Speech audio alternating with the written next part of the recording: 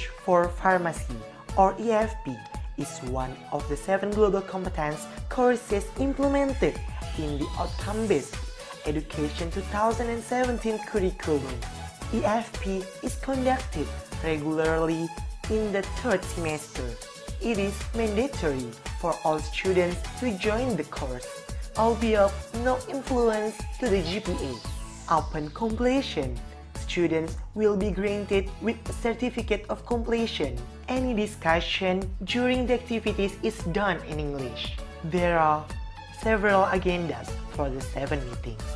Good afternoon, everyone. Good afternoon, ma'am. What's your name? It's great. Okay, today I would like to explain about agenda English for Pharmacists. In the first and second meeting, we have the studio literature. In the third meeting, making a poster. Fourth meeting, making a video. Fifth meeting, you should do presentation your poster. And sixth meeting, you should do presentation your video. And the last meeting, you should do presentation your interview with the alumni. Okay, is there any question? Excuse me, ma'am. My name is Gigi. I would like to ask, when we finish this course, what will we receive? Will it affect our GPA? Okay, you will get the certificate of completion, and yes, it's mandatory, but no effect on your GPA. Okay, is there another question? Thank you, ma'am. My name is Ninta. What should we do if we cannot join this course?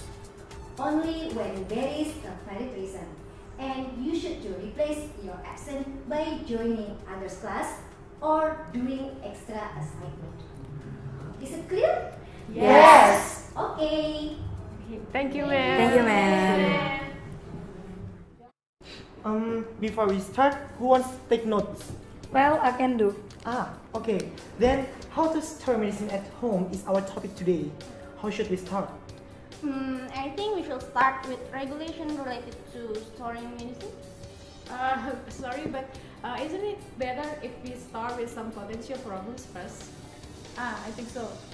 Well, brainstorming for some problems. Okay, what do you guys think about what is going to be a problem for storing medicines at home? Hanina, do you maybe have any idea? Yes, sir. I think there is a problem of storing medicine at home. Like some people may not know that actually open medicines don't follow the expiry date on the packaging. Good afternoon, class. How are you today? Okay, alhamdulillah. Okay, today is our second class of English for pharmacy. Today we would like to have a presentation from each group. And the first week we have a discussion about natural products resource, and in this week we have a presentation for each group, and for each group there is 15 minutes time, only maximum 15 minutes, 10 minutes for presentation and then 5 minutes for discussion. I think all of you already prepared your presentations. Maybe from group 1, 2, 3, 4, 5, and 6. Maybe please give your speech in front of the class. And maybe I hope it's up to you. Please give your best in your presentation. Okay.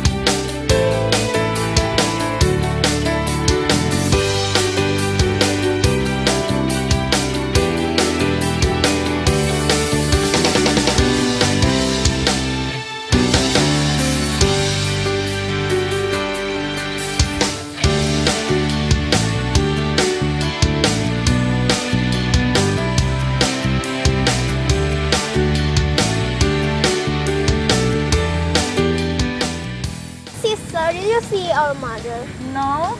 I have something for her. It's our mother. Hi, mommy. Mommy, come here. I have something for you. It's a flower.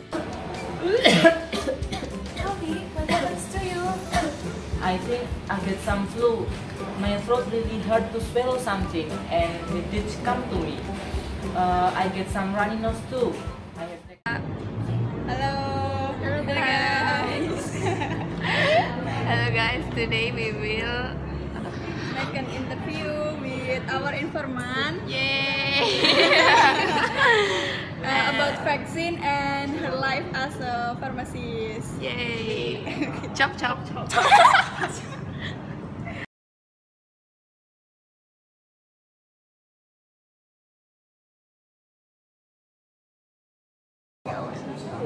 Oke, perkenalkan nama saya Penny Susulwati Putri, biasa dipanggil Penny.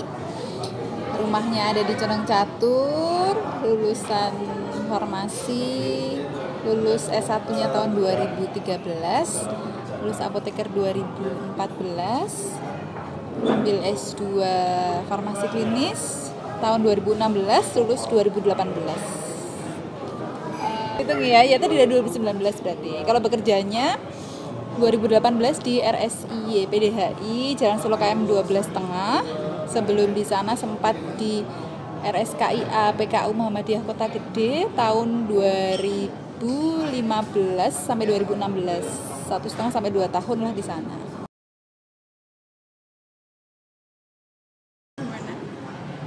Ya kalau buat vaksin sendiri kan kita tahu nih ada dari rumah sakit, dari pemerintah program vaksin wajib bagi anak-anak gitu ya. Nanti mungkin teman-teman bisa coba cek usia 0 itu vaksin apa yang wajib diberikan, usia 1 bulan, 2 bulan, 3 bulan kayak gitu ya. Beberapa vaksin wajib contohnya polio, kemudian ada campak, kemudian ada DPT atau difteri, pertusis, tetanus, kemudian ada apalagi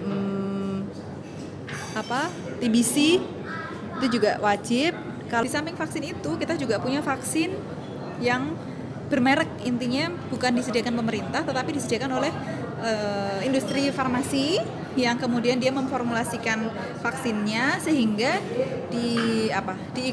diiklankan atau kemudian ditawarkan dengan kondisi setelah disuntik vaksinnya adanya tidak panas, tidak rewel kayak gitu ya. Itu menyamankan kondisi ada dan menyamankan keluarga yang merawat juga.